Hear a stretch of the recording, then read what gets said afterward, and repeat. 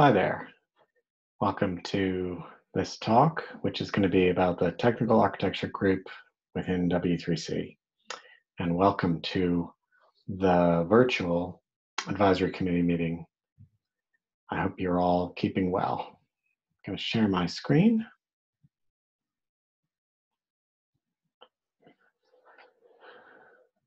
So today we're going to talk about the Technical Architecture Group. I'm going to give you a brief update about what's been going on with us and hopefully leave you with some information about our activities and how best to engage with the tag going forward. So first of all, what is the tag?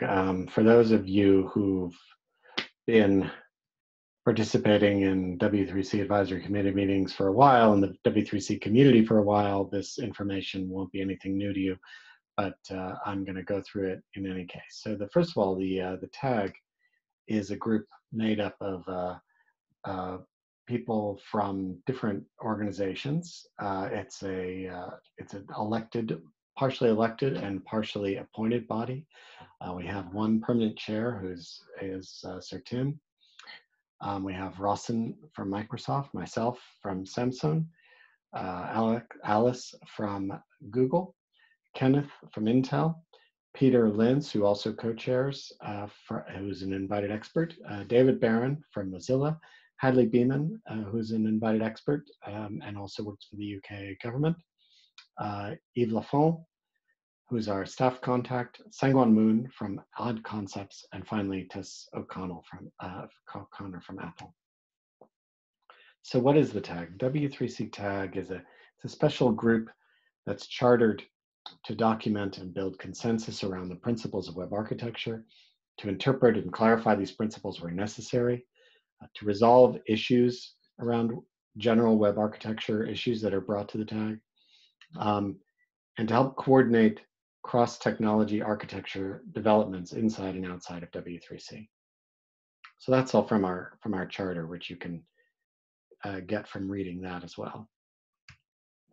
So what's the tag currently working on? We do a lot of pondering deep questions and having deep thoughts about the web. But primarily, we focus on writing things. A lot of our output in terms of documents tends to be things called findings, where the tag will have a particular idea or a particular opinion that it wants to express, and so we write that down in the form of a finding. We also have other kinds of documents, other outputs, and I'll talk about a few of those. Most of the output of the tag comes in the form of design reviews. So this is a little bit harder to quantify because generally our design reviews are written up in GitHub issue registries. They consist of information that we're imparting to other spec authors and questions that we're asking, answers that we're receiving. They're more conversational in nature, but I'll get into that as well. We also do joint work with other groups, which can lead to publication of documents. The Security and Privacy Questionnaire is one example of that. And we play a role in cross-organizational liaisons, especially where that liaison work has to do with some kind of architectural element of the web platform. HTTP would be a good example where we've, in the past, done a lot of work together with the HTTP working group, especially when we were in the process of moving to the development of HTTP 2. We also have done some developer community engagement, although in the current situation, we're not able to do that as much, obviously, because that has been predicated on the idea that we're meeting in different places around the world, and so we would take that opportunity to also engage with developers around the world. So that segues nicely into, I just wanted to talk a little bit about how do we tag during a pandemic. I think this might be useful to anybody who's running any kind of enterprise, but especially W3C groups and trying to keep W3C groups up and running during the current situation that we have, or we might be used to meeting face-to-face on a regular cadence. It's quite useful to think about how that now can take place, at least temporarily, on a purely virtual environment. Obviously, one evidence of that has been the development of the transition of the AC meeting into a purely virtual meeting, which you're experiencing now. So you can feedback on how relevant and how happy you are with that approach. As far as the tag goes, we're really continuing our cadence of weekly meetings. And we actually have 4 weekly video calls we have 3 plenary calls and 1 breakout call, or 1 plenary, sorry, we have 3 breakout calls and 1 plenary call.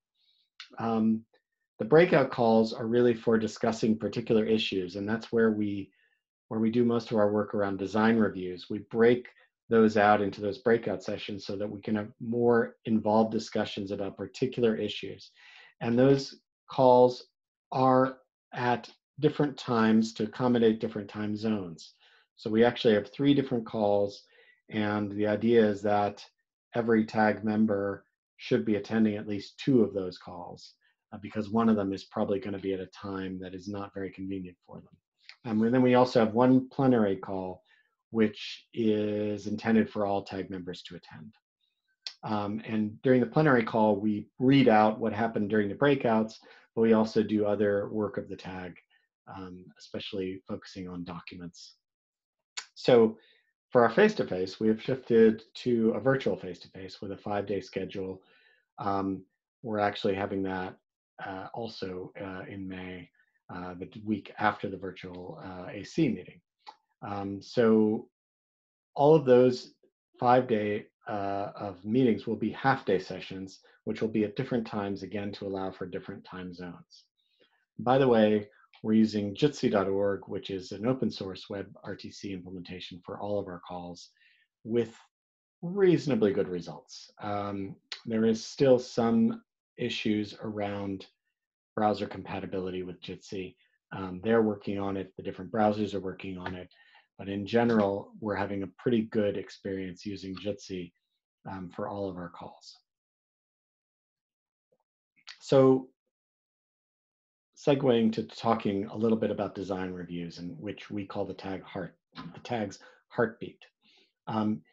All of these design reviews take place in our design review repo in the issues registry. And they're intended for people that want to request a review from the tag. They want to request us to take a look at the work that they're doing. Ideally, that is happening in the design phase, which is why we call them design reviews. However, we do have 3 different issue templates, and the way that people create a design review, they initiate a design review with us, is to open up an issue, at which point they're presented with 3 different issue templates, one for an early design review.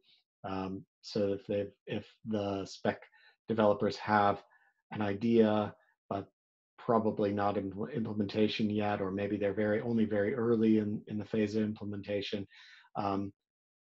they may not have a clear idea of where in W3C or where elsewhere, what venue this is going to go into. That could be a good candidate for an early design review, where you just want to get the tag's opinion. We also have a specification review for specifications that are further along in the development process. They could be already in a design. They could be already in spec development within YCG, or within a community group, or within a working group. We also have a template for dispute resolution, which is specifically where somebody in a working group, ideally the chair, but it could be somebody else, wants to get the tag's opinion on a dispute that's currently happening in a working group or between 2 working groups.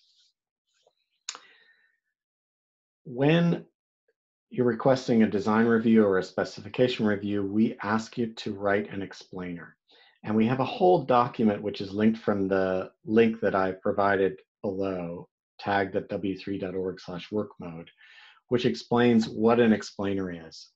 There's been a little bit of confusion about the explainer. So just to reiterate what I have been telling a lot of people, The explainer is not something that we want you to write for a tag review. It is not intended solely for the purpose of the tag to help us review whatever you're building. We've encouraged people to write an explainer because we feel like it's good practice to write an explainer. And the explainer, the idea of the explainer is to explain what the thing is that's being written in clear language. So that's why we really encourage people to start with user needs. Think about what the user need is that you are trying to solve or to service with this new technology. That usually helps to clarify for people reading the specification or reading the explainer what it is that they're reading, why this technology is being produced. We also have a lot of questions that we like to ask in terms of, you know, what is the venue, what is the approach here, what is the what other technologies have been considered, that kind of thing. So there's a kind of template that we ask people to follow, and I'd be more than happy to talk to any group chairs or any members of the AC or anybody to clarify anything about this in terms of how we think explainers should be written, because we think they can be a very useful and powerful tool for people that are developing specifications. So what happens during a tag review? One tag member will usually step up and own the issue, but usually it's two tag members that come and assign themselves at least to each particular issue. We then will likely invite somebody to join us, maybe on a call or maybe at the face-to-face, or maybe just in the discussion that's on the issue itself. Whoever raised the tag issue will get live feedback from us, either in our GitHub issue or in their issues, or in a way that they prefer to receive it. And if appropriate, we'll issue a more formal feedback document. We haven't really felt the need to do that recently. We've been more focusing on putting our feedback into our own issues or into other people's GitHub issues, and we found that to be a very effective way of communicating and getting our feedback across. So you can find the current work of the tag, which includes all the design reviews that we're doing, links to how to work with the tag, and also our meetings repo linked off from tag.w3.org. I'd like to mention the meetings repo for a second. If you're the kind of person that wants to find out what the tag is working on a weekly basis, you can always go and look at our agendas, which are produced on a weekly basis, usually the week before the tag meetings are happening. And those are all posted onto our GitHub, and our meeting minutes are also all posted onto GitHub in Markdown format after the meetings occur. So usually we are compiling all of our minutes into one document, which includes all the breakouts and the plenary minutes. And then we are posting that in one place. So I wanted to take a second to talk about client-side API design principles. This is a document that we have been working on for quite a while. And we've just recently put more work into it. So we're very happy to be able to share it with you now. This is basically a document which rolls up a lot of the work that we've been doing in our API and in our design reviews, and it brings it into one document. It's something that we've been working on and adding to for a while, but we've just been doing some rather large pieces of additional work to bring more information and more principles and more, I don't know, the kind of wisdom of the tag into this document. It's designed primarily for spec developers, so it's a document that we wouldn't normally expect web developers to be reading, although we're certainly happy to get their feedback. But it's more to do with when you're designing a specification, in particular an API, but it doesn't need to be an API. We would like people to read this. And in fact, we ask when people are submitting a request for review, we ask them, have they read this document? It's also a place where we collect up good practice that comes up in the context of our design reviews, and it's been gradually taking on principles from other sources. So what's an example of that? For instance, you can see right at the bottom of this page, underneath 1.1 within a client-side API design principles, we've actually taken some of the text that about priority of constituencies, which was from the HTML design principles document. And we've brought that over into our tagged design principles. We thought that was important to have in a more up-to-date, refreshed document. In the process, we've also linked through to our ethical web principles document where appropriate. So where we think there's a principle that we've articulated in this document that is related to or has underpinnings in the ethical principles, we've called that out as well so that we can be clear about where we're, why some of these things exist and how they relate to the ethical web principles document, which I'll talk about in a second. So we've also, as I mentioned, updated the tag ethical web principles. So in particular, I'd like to point out that each principle now includes individually linkable anchor. And as I mentioned, we use this document in the context of our design reviews, and we also reference this in our design guidelines document, the principles that I just was talking about. We've also last year, a little bit earlier last year, but I just wanted to bring it to everybody's attention, we updated our security and privacy self-review questionnaire document. And that was work that Lucas, who was on the tag up until late last year,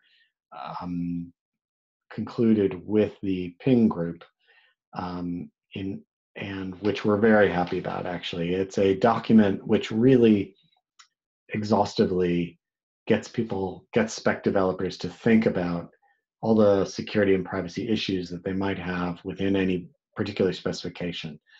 And the idea is, and again, this is something that we ask spec developers who are requesting a design review, we ask them not only to read this document, but actually to write a response document to us and leave it somewhere that we can reference and read. So we found that this has been really useful. We've gotten a lot of good feedback from spec developers that they find this kind of information useful because it helps them to think about privacy and security of their specification. It helps them to think about those topics, which may not be topics which are the closest to their way of thinking, but it helps them to really think about these in a very structured way. So I encourage you to take a look at this as well. Finally, I just wanted to talk about, we're taking a new approach to cross-repo issues tracking. So this is largely taking advantage of some work that W3C team have been doing, really great work, in my opinion, on stitching together the different issues registries within different specifications developments areas that are happening on GitHub. So in particular, there's a concept of horizontal review. Tag review is definitely part of horizontal review.